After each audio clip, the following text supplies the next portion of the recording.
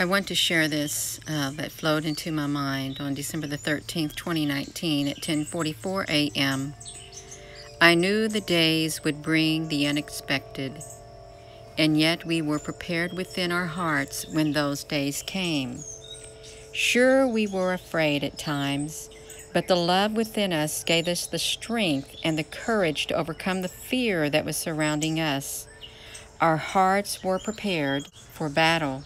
And not just any battle. I'm talking about spiritual battles on an unprecedented scale. There would be some who would not have the strength within to stand the adversity that would come against them. They would fall like dominoes, but there were plenty of us around to pick them up when they did. We stood shoulder to shoulder, and we became invincible to our enemies. They could not penetrate our defenses. They were blinded by love's pure light.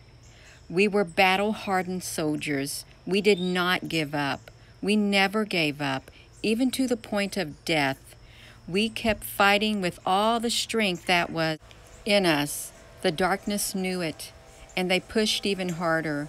They were no match, and they knew it. They knew that their time was short.